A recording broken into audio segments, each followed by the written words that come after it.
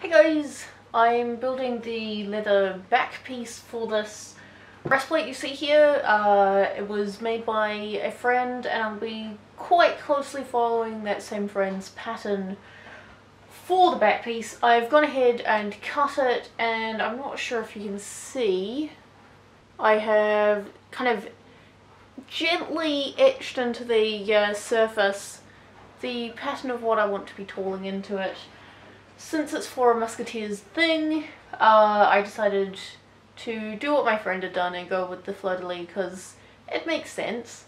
So all I did for that was just kind of lightly draw a pencil across the top without really drawing the pencil lead in, but just enough to push it in and leave a mark. I have made the leather wet. I sponged it with water until it was kind of wet to the touch. I might have made it a bit too wet, I'm not too sure, but it's kind of enough that I can touch it and it feels really wet. And it kind of seems soaked through, but not so much that the water kind of starts to come out when I press on it. So hopefully that's right. This is less of a tutorial and more of a, hey, watch me try something that I've never tried before. So I have my swivel knife and the idea is to cut along these lines. I'm probably going to be terrible at it because I haven't really had much practice.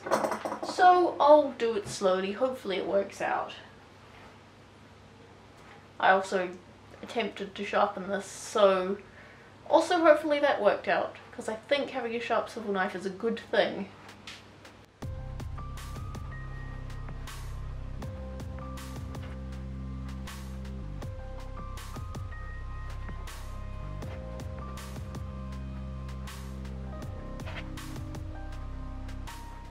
The idea with this is theoretically to kind of push down the edges to make it look quite smooth and nice. Can I do it? I'm not sure. Will I attempt it? Heck yeah!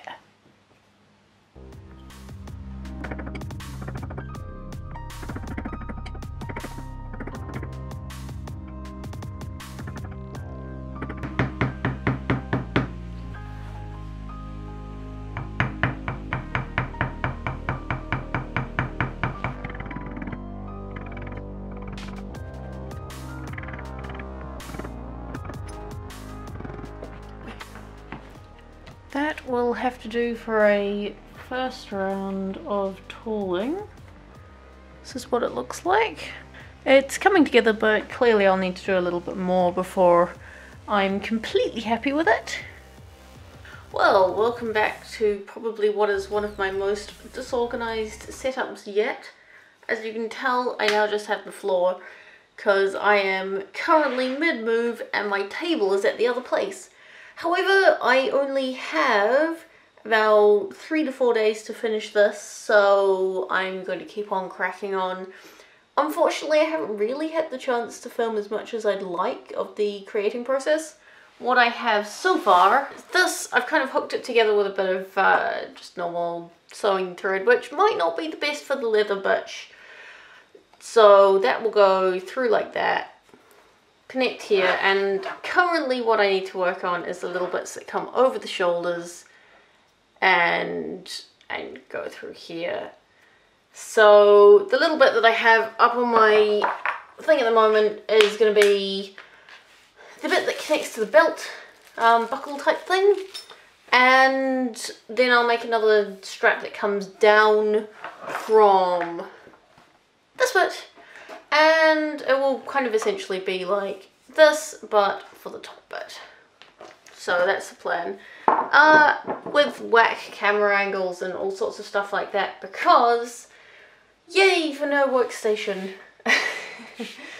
I'll probably end up with a workstation later on in the video when I'm just finishing things up. But I'd kind of like to have these finished as soon as possible because now it is Monday. And these need to be done by the end of the week, preferably before, which is why I say 3 to 4 days. Anyway, let's get into it. I've been using this tool to go around the edges like this,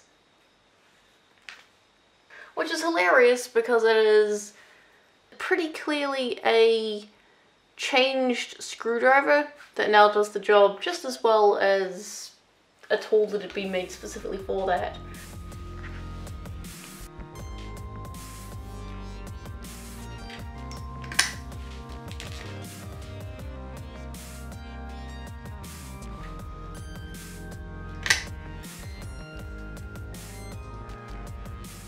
I finished tooling this bit, kind of added a few details here. I would have liked to have filmed that, but unfortunately didn't really get the chance. I probably won't do any tooling for the rest of these bits, just simply because I want to get it done as fast as I can. And it's kind of not really something that's essential to the piece. It would be nice, it would add a good touch if I had time, but since I don't have time, I won't fret it too much. I figured out it was roughly 10 inches from the tip of this to where on the breastplate it connects over my shoulder. So this one over here is going to come to about 6 inches. I'm going to make 4 inches and then a little bit to post through the belt buckle for coming over the shoulder.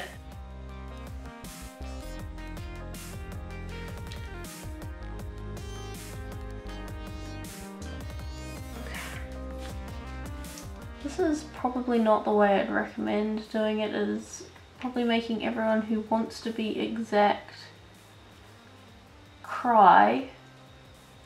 Because I'm just sort of throwing together measurements and going, ah, that's about right.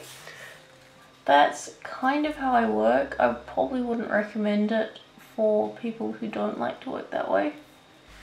I probably wouldn't recommend it in general.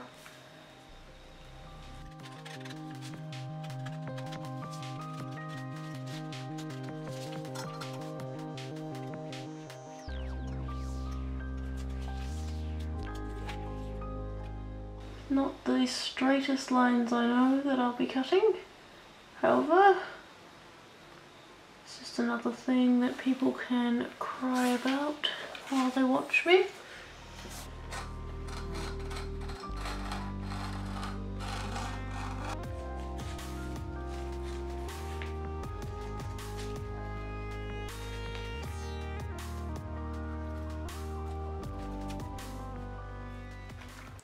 Just tried it on for fit, it seems to fit really well. I haven't attached the other side, but I don't really need to as long as I know that this will work. That's all I need to know.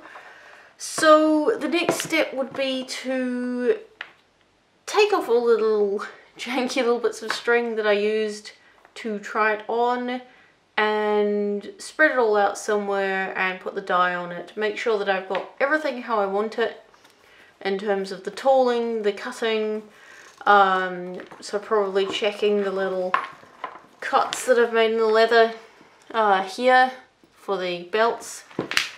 Well, not really belt, but you know, the buckle. So I'm thinking of cutting a little bit out just so that all the other little bits of leather that post in there and whatnot can fit in really easily. But that shouldn't be too difficult. This is the final part, the dyeing. I have already kind of pre-practiced on this piece to see if I can kind of get a consistent dye job.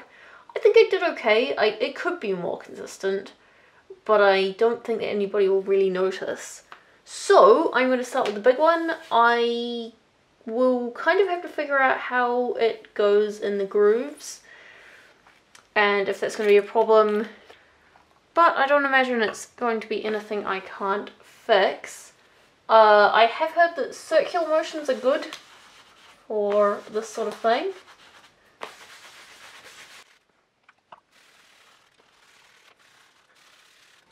The dye colour that I'm using is Western Tan, which I got because it has a lot of potential for the future, for future works that I'm doing, and also because, I don't know, brown just seemed like a nice colour to go for. It hasn't really got a hugely deep meaning.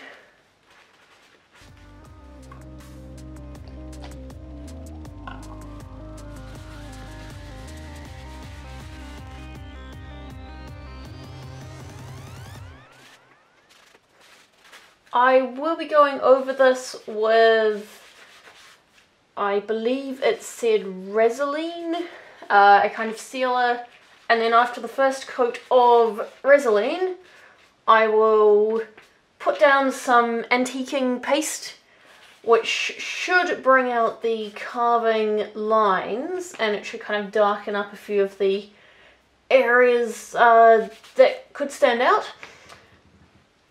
After that's dry, then I'll be putting on another layer of resolene, just to kind of finish waterproofing it to keep all the colour in.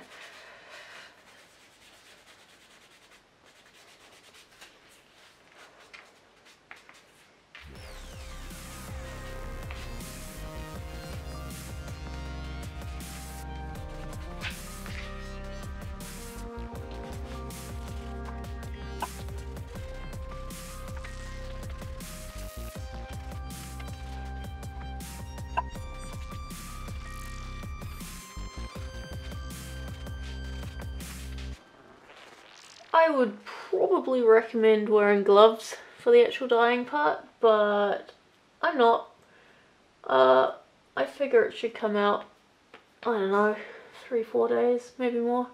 I'm also going to dye the sides for a bit more of an even finish, and then once I've let the tops dry for a bit, I'll dye the backs.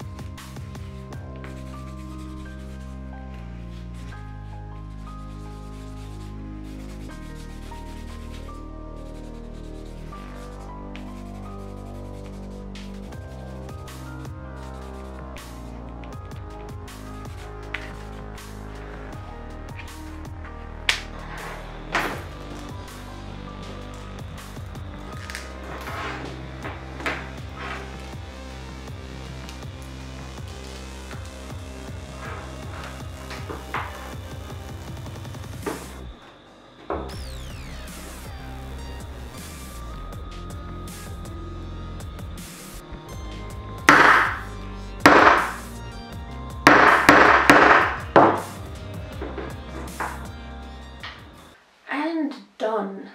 I'm quite happy with how this turned out.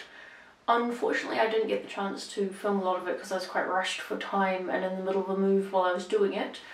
But I did do a coat of resolene and then a coat of antiquing and another coat of resolene like I said I would, and left it to dry before putting all the rivets in place. And then after the rivets, it was pretty much done and ready to go. As with the band guns, I saved the filming of this last bit until after I'd actually used it because it just avoids a lot of the rush and confusion. So here it is, and here's the back. Hopefully that is in focus. And that's it. I now have a nice breastplate that I can wear with straps. So that's cool. Hopefully I'll get to reuse this. I might have to make some different straps for different themes since the fleur-de-lis is very French. But I'll come to that when I come to that. I hope you guys enjoyed. I will see you next time. Bye.